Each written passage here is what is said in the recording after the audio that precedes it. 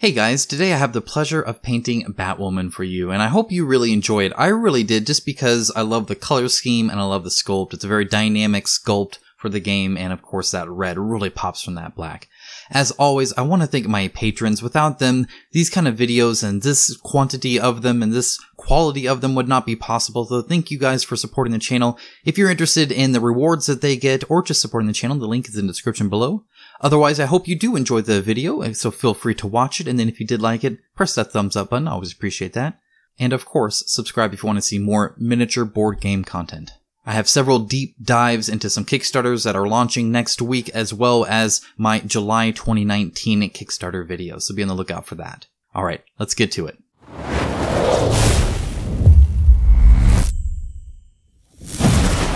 Alright, starting things out with black gray. That's because I've already done a very heavy prime of her in black. So normally I do a pretty light, almost dusting of primer, but if I'm actually trying to use the color, I gotta go a little bit heavy, and you're gonna want to make sure to do that because normally she's blue, and obviously you don't want that blue showing up. So a very thick coverage of black, and then the black gray from Vallejo. Now I'll say once again that the white gray and black gray from Vallejo are highly recommended. I think every painter should have both those colors.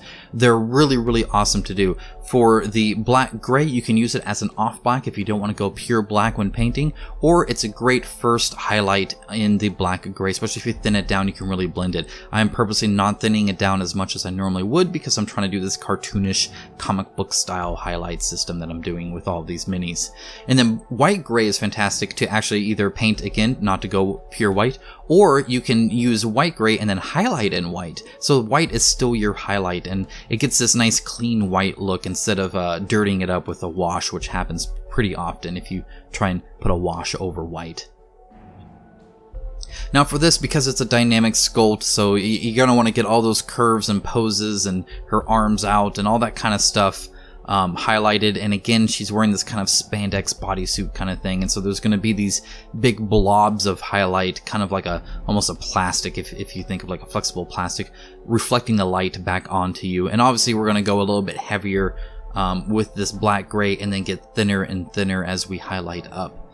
Now for the cape here, I end up painting it a different way, and I think it looks fantastic. You probably saw it on the thumbnail, but if not, it's not going to necessarily follow this. I still think you should do some slight highlights anywhere there's a wrinkle like this. It just helps break up the shape a little bit more, but you don't necessarily need to highlight up past this point. I'm going to show you what I did so that you can see both, just essentially just how I painted it, all the mistakes and non-mistakes, but you don't need to go past that first one here. So now we have white, but this is not just pure white, obviously. All I've done is add some white to this black gray. In fact, all of the highlights are just going to be black gray, with more and more white put into it. Which is kind of nice, because you only need, what, 2 colors, right?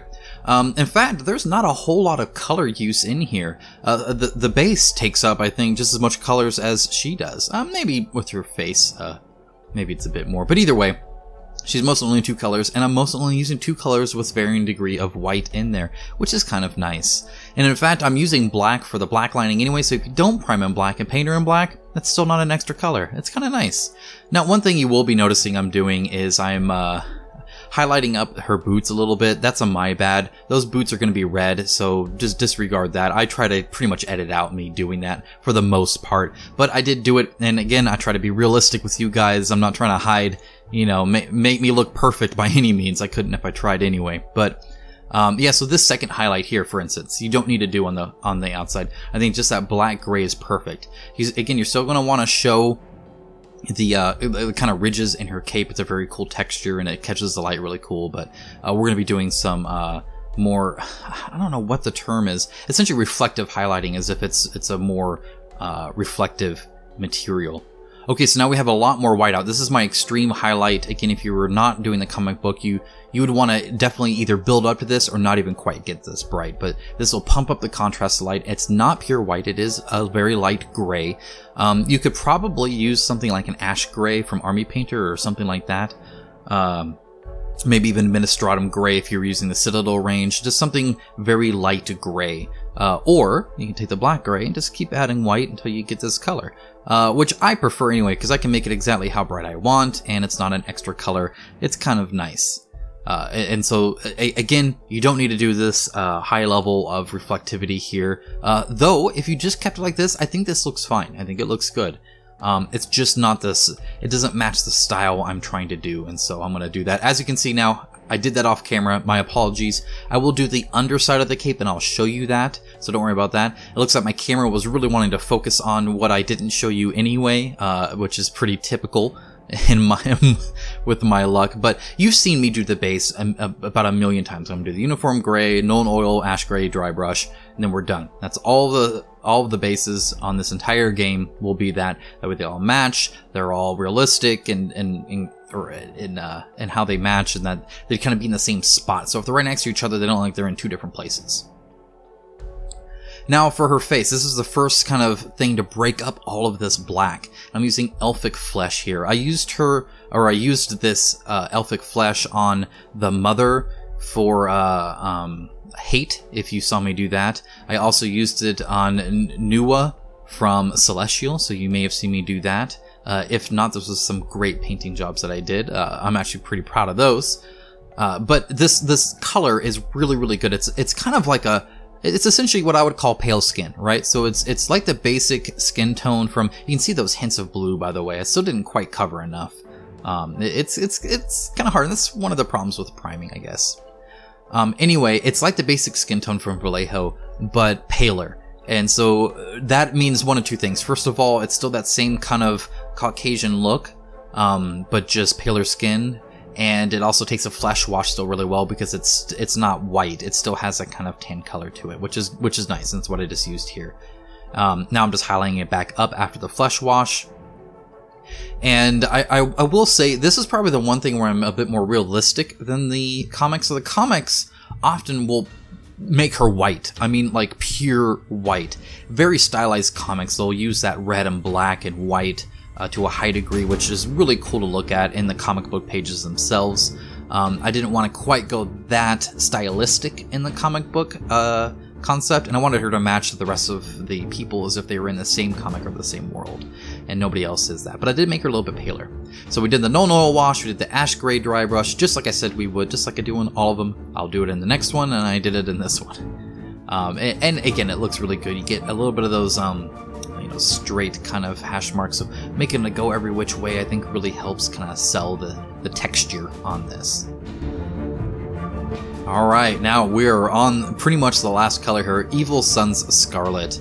This is from Citadel. I don't use this one too often. Normally I'll go with a pure red from, what is that? That's Army Painter, I believe, pure red. But Army Painter does not cover very well. It's pretty much the same color. It's very close. Pure red is slightly more orange than Evil Sunz Scarlet, in my opinion, how I see it. But Evil Sunz Scarlet will cover, as you can see, this is one coat. It's actually still a little bit watered down, and it's covering this black perfectly. It's covering it black great. So if you want that coverage and you want this bright red, I highly suggest the Evil Sunz Scarlet from Citadel. I don't like their pots, but their paints certainly do have some use and some purpose, and this level of coverage is something that you're going to be hard to get with such a bright color on black, and this does it, as you can see, fantastic. Don't even need to do two coats, so very happy with this. This is definitely the color to use if you primed in black. For the hair, again, all of this actually, because you've already highlighted and painted the black, you're just going to want to be careful. These are very different colors. Now obviously the black you use can cover up this red, no problem, just like the red can cover up the black. So you can touch it up. However, because you've already highlighted it, you may then have to add some black gray, and that's just no fun. I ended up not having to touch up anything. The sculpt itself is very good. It's really nice, and so it's really easy to not, your brush will tend to follow the sculpt, and so as long as the sculpt is good, then you're normally pretty good, and you're, taking your time here. You can access the belt really nice because the cape is furled up like that. I love this sculpt, by the way. It's a fantastic sculpt. It's really, really good. Very dynamic, kind of mid-punch. Very similar to the Damian Wayne Robin, which is also a fantastic sculpt, so maybe I'm just partial to that kind of sculpt design. I don't know, but it's really nice. So you're going to get her gloves. Again, just be careful with the lines, but otherwise you're just going to get it fully covered. And then you're going to get her boots. Her hair is definitely the hardest part, just because of the little strands and everything like that. And then with the boots, just where it meets the base, you're gonna want to make sure you don't get any on the base, obviously, because it'll show up on that ash gray like nobody's business. It'll be it'll look very obvious. So just want to be careful there. So like right here, that's where you want to be careful. But otherwise, you're good to go. Now, what I typically do with big stuff like this, you saw me doing on Backhow and several others, is I do a kind of a tracing outline, and then I get my big brush out once I get close to the mini, where now I'm farther away, and then I just go to town with my big brush. That way it paints a lot quicker. I wouldn't want to use that small brush through this whole cape. You're kind of wasting time. You don't need to do that. Just do it right where you need to, where it meets the bodies, so you're nice and crisp in your line there. You don't get any on her back, and then go to town, because you're good to go. You're not even getting close to the mini, so you can just paint away. And as you can see, it goes really quick. That was like, live time like that. It just goes real quick. Now we have the black for the black lining. She doesn't have a lot of black lining because she's mostly black, and that's fine. That actually means it just goes quick. So I'm just getting it kind of in the recesses, so or creases. So on her chest, on the gloves in between her fingers, which I can touch up with the highlight, so I'm not too concerned about that, because again, this does cover pretty well. Her belt buckle has a little design in there you want to do, and then you want to just kind of black line where the gloves and the boots kind of have that little ridge, and then a few creases on both of them, and then you're pretty much done. I didn't do the rest of the belt pockets because I'm just going to highlight that instead of blacklining it. I felt if I blacklined it, it looked too weird, I guess, is the word. Just because they're so small and there's a lot of detail there, and so adding the black lines on there, I think, would have detracted from the look I'm trying to give. And then you want to do a few in the hair. This will help add a lot of depth, especially when combined with the highlights. I'll talk about that when I get there, but it really adds volume to it. It makes it seem like those curls are actual curls, and it just adds a lot. And you can do little lines like this to kind of signify texture. Now, again, we're going to be highlighting this, but I still want a few black lines here. I'm not going to even make them necessarily meet or go all the way to the end. A lot of them are just kind of hints at lines, kind of like what you'd see in a comic. So like right there, see, I just a line kind of in the middle, just to give a sense of curvature and texture and all that. Now again, I've added white to this red. Now there are two ways to highlight red, and it depends on what you do. If you add white, you're going to get more pink, or you can add yellow to get more orange, or just use an orange or a pink. I didn't want to go the orange route. I wanted her to still be very red, and I felt that the pink highlights would be more subtle than the orange highlights. I did an orange kind of highlight on Damian Wayne's red costume, so if you want to see that, you certainly can. This is, again, a little bit more pink, and that's fine. It just depends on what you want to do. You can do either one, but I thought the pink was probably the right choice for her. Almost kind of hard to explain why, but as you'll see, by the way, I'm not with these highlights. I'm trying to do kind of actual strokes. Okay, now here you can see the cape, and really it's just wiggling the brush around, right? Just kind of creating this little jagged edge there, and then you're going to highlight in the middle. Now, because of the cape and the underside, if the light's coming from in front of her, it's going to like hit just parts of it. And I'll show you even more in the final highlight, because I think that's the more important part of this, because this can be a little broad. But how it would fall on the cape, especially the other end of the cape, is kind of unique. So now we're going to be adding volume, and again, the final highlight's going to be the key part here. This is fairly, I don't want to say non-noticeable. It's a pretty good blend. So this is not going to be as drastic as necessarily like the gray on black, which again, this portion here is not spandex or anything like that. So it makes sense that it wouldn't be some crazy highlight anyway, but we will go higher. Speaking of higher, here's some more white. So again, I've added even more white there. You can do this to taste. It's one of the reasons I like adding white versus using a color, is however high you want to pump the contrast, you can do. As you can see, it's very much looking pink now, and this is just kind of, I'm really doing the kind of 80% within the 80% highlight kind of thing. I'm not doing like thin lines or anything like that. I'm definitely making it kind of blobby. But you'll see here just how much that seems to add volume to her hair because you're getting those highlights on it that just make it seem like it's really curling up. So here's that kind of middle part of the highlight. Again, I did the same thing with the black on top. I just didn't actually record it, mainly because I wasn't certain if that's what I was going to do or not. I think this turns out fantastic. I really like the look of it, so I just went ahead and went with it, and really happy with it. But you'll kind of see how it goes farther down. You're just getting kind of the edges that are poking out. If the light was coming from the camera right now, that's kind of how the light would kind of go on it. And I think as long as you have it make kind of sense on, I don't pretend to understand how light works. You'd think I would because I live in the real world, but I don't. But I think this is how light works, and I think it works out pretty good for the Mini. It definitely, it's good enough to give you the illusion of what it is I'm trying to do, which is have these kind of really shiny reflective points on this, furled cape. Now, I talked about, again, the coverage of Army Painter, and this is kind of what you can see. So this is Voidshield Blue. This is the second coat. You can see that first coat did crap on the black. You need 2, 3, 4 coats to get a solid color. Not all Army Painter, like some are worse than others. None of them are as good as some of the best of the other brands, but they have a great color selection, and they're cheap, and they flow really nice. So I still like them, and they have their purpose. But for something like this, yeah, you need more coats. This is not like that evil Sunz Scarlet where one coat does it.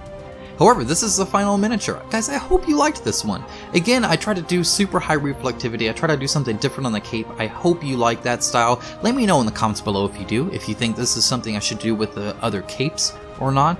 Again, I'm pretty happy with it myself, but maybe you think it looks terrible or something like that. I don't know. I'd love to hear what you have to say about that kind of style. And obviously, if you liked it or just liked the effort that I put into this, I didn't do a quick job on this. I spent my time and painted her as good as I could in this style. Go ahead and press that thumbs up button, like the video. That certainly helps a lot. As always, again, subscribe if you want to see more miniature board game content. My next painting will be the Joan of Arc Legendary Dragon. I did finish it. My patrons have already seen small pictures of it. It looks fantastic, and I can't wait to share it with you guys.